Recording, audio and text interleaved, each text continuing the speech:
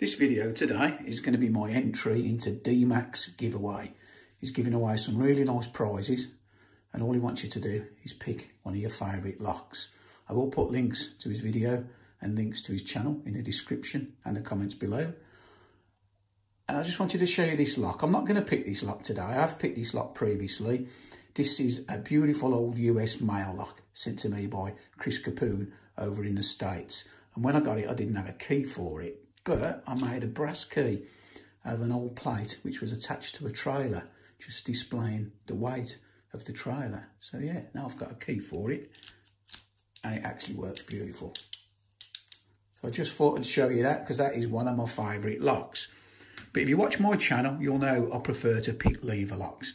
Now all these lever locks here I've picked on previous videos, but my favourite lock of all locks is this one.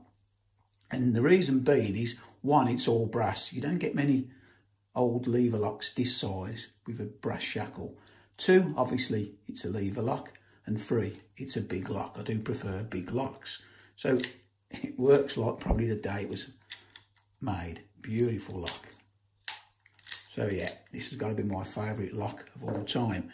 The only thing missing is you can see that little hole there. That obviously used to be a cover which went over the keyway at some time. That's got broke away. It's a shame really, apart from that, it's a cracker. So we're going to pick this open for Dmac. Now, let me just show you the tension tool. This tension tool, I made it a while ago. And it's, yeah, it's in better days. It's about to break, so I'm hoping I can use it and get this open one last time. There's a little nick in the bottom of it, because obviously, you can see in there, there's warding. So obviously, the key needs to, well, the tension tool needs to go over that warding. So it's a little bit tricky to tension. And I know if the tension's correct because my first lever will bind. Now if that first lever's binding, we'll get it open easy.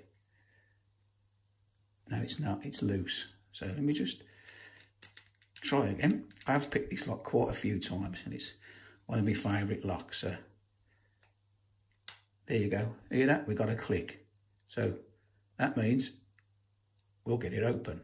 Because once you get that first lever, second lever's a bit tight. Once you get that first lever, you've cracked it. And there you go. Simple as that. Beautiful old lock. So I hope this is okay for your Dmac. And good luck to everybody else who's entered. Like I say, I will put links to his channel and giveaway video in the description and the comments. And good luck to everybody else.